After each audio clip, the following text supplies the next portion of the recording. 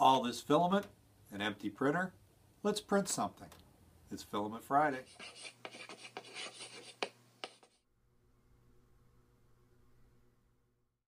This week's Filament Friday project was suggested and designed by subscriber Austin C. It's the 3D print classic design ball and a box, except this one has square holes instead of round. Now this print turned out to be more of a challenge than I'd hoped.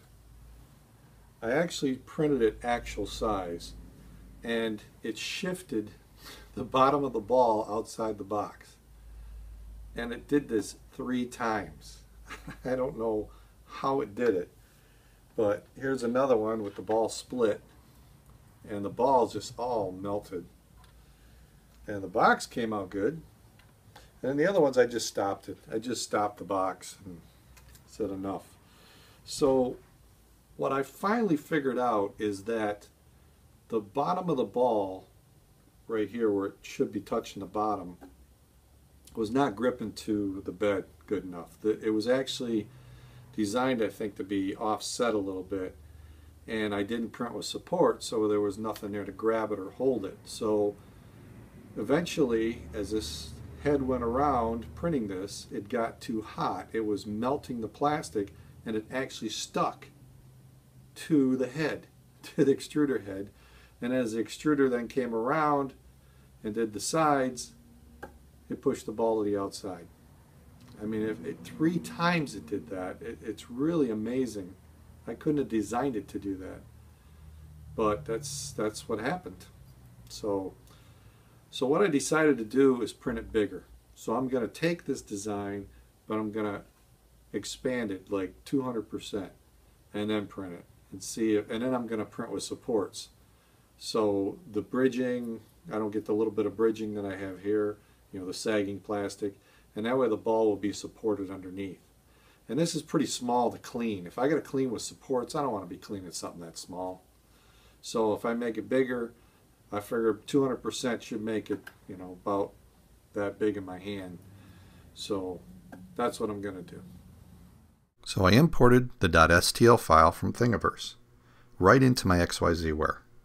Then I went over to the resize icon, clicked on it, and I slid the slider to get to 200%. Now I couldn't get exactly 200%. I probably should have just used the up and down arrows, but 196 was close enough.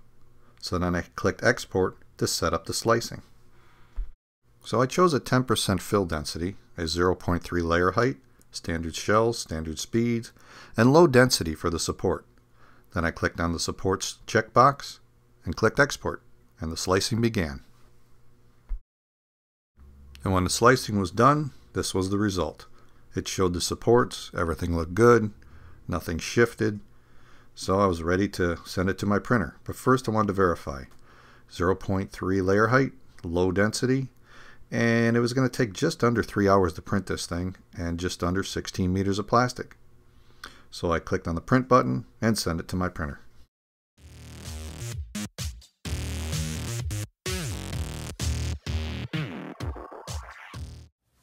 So now let's see how this print turned out. Looks pretty good. And it's got a lot of support to remove, but the ball inside looks nice and round. It's definitely holding on the bottom.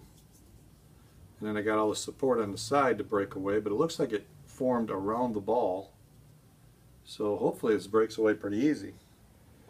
Now what I'm going to use, I'm just going to use some pliers, needle nose pliers here, to pull these out.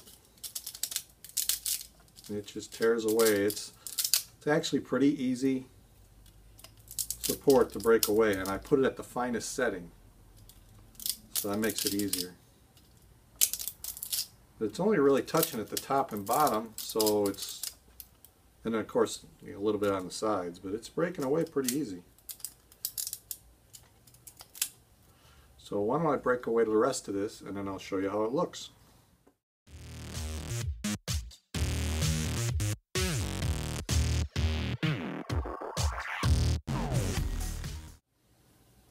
I was able to clean it up pretty good between the needle nose pliers, an X-Acto knife for slicing, and then finishing off with the finishing tool, with the pivoting head.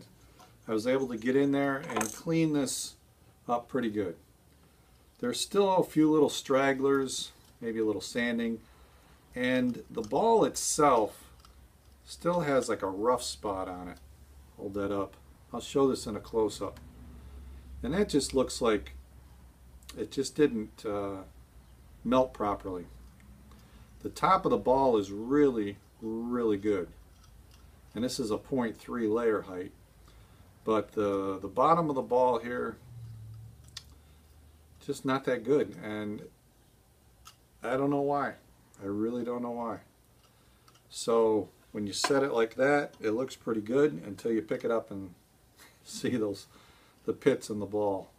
And it's only really on one side. The other side, it's not quite as good as the top, but it's a lot better than the other side. So there's definitely some pitting. The box itself looks really good. It's pretty smooth. Because of the supports, there's no sagging. So overall, this came out pretty good. I'm pleased with the way the overall print went, except for that melting at the bottom. So here's a close-up view of the box, or ball in the box. I know a lot of people like to see this up close and how my prints turn out. And if you look, you can see the ball and the box look really good until you tip it up. And that's when you see the bad part of the ball on the bottom. You can see that pitting, but mainly only on one side. The other side looks pretty good. So it's just the extruder getting too hot down there at that level, which is about the same level as the bottom of the box. So there you have it. That's Filament Friday for this week. If you like this video, give it a thumbs up. If you like my channel, please subscribe. That way I know you're watching. And if you have an idea for a future Filament Friday, leave it in the comment section below, and I'll try to get to it. I got a list of them. Some of them I can print. Some of them are just going to be huge prints. It'll take a long time. And those tend to get shoved to the end of the list. Maybe I'll make a video out of those at some point, but it needs to be something, doesn't have to be super simple, but it has to have some kind of challenge, but also something I could probably print in a day. So that's what I'm looking for. And if you want to support this channel, you like Filament Friday, please check out my Patreon page. I appreciate it. Every little bit helps. So that's it. I'll see you next time.